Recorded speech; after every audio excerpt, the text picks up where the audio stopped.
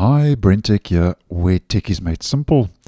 So Google has released the early stable of our next version upgrade, version 138, to a limited subset of users, like they always do about a week or so before the next version upgrade will roll out to the general public. And the early stable, which is now sitting on version 138.0.7204.35, that will be our next version and build upgrade, rolls out to a limited subset of users. So most, including myself, will not have received it. As you can see, I'm still on version 137. Now, because the early stable rolled out late yesterday in my region on the 18th of June, if we head to the calendar, I would suggest that either next week, Tuesday or Wednesday, we will see version 138 becoming generally available and rolling out to the general public. And that rollout then would have been completed next week.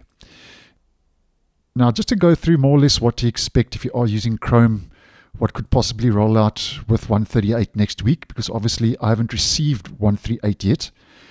But according to the Chrome platform status, there is a bit of info they've given, and obviously what I'm seeing in the browsers and in preview as I've been posting on the channel. And obviously the list is subject to change. Now, as always, we will get our security fixes rolling out next week. I think that's a given. And then if you are using enhanced safe browsing, there is a bit of a sync improvement and change that's rolling out for enhanced safe browsing. So if we head to privacy and security, click on security. And just on a side note, I always suggest turning on enhanced protection or enhanced safe browsing in Google Chrome. Standard is your default, but I always suggest turning on enhanced. It just gives you a lot better protection. The first improvement is if you use Chrome's enhanced safe browse, it will now automatically sync across all your devices when you're signed in, which means at the end of the day, as I've mentioned, better protection against dangerous websites and downloads. And that's no matter what device you're using. So if you are using Chrome on your Android, it'll sync and enable that setting on your Android. And I actually think that's a nice move in the right direction.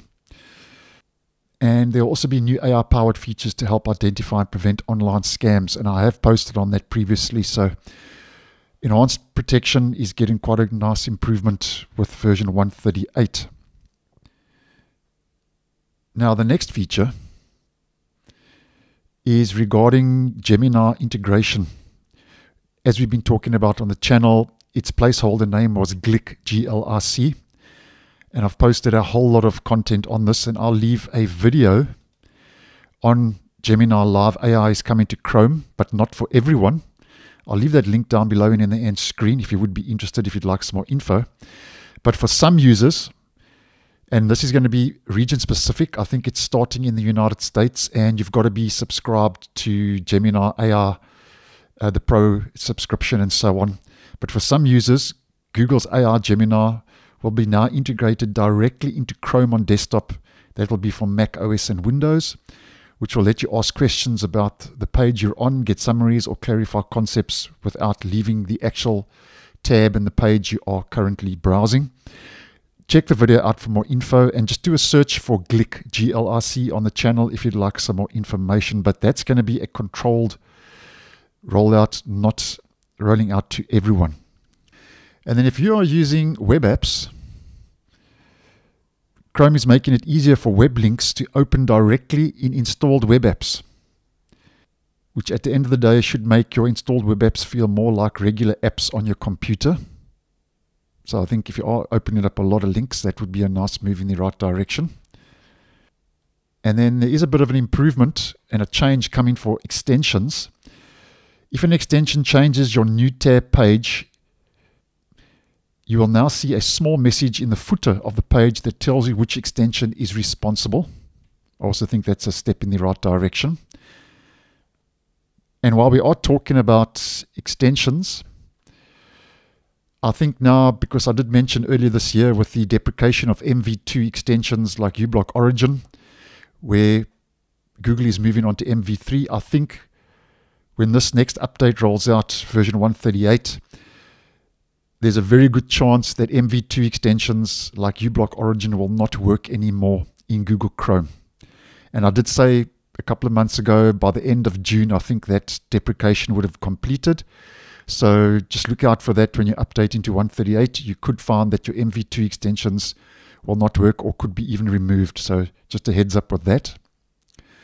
And then if we head back to the new tab page, if you haven't received the cards, continue with these tabs as I have been talking about. Cards, continue with these tabs. Then I think you should start seeing more of this rolling out, because this has been rolling out gradually after the release of version 137. So that's also something to look out for.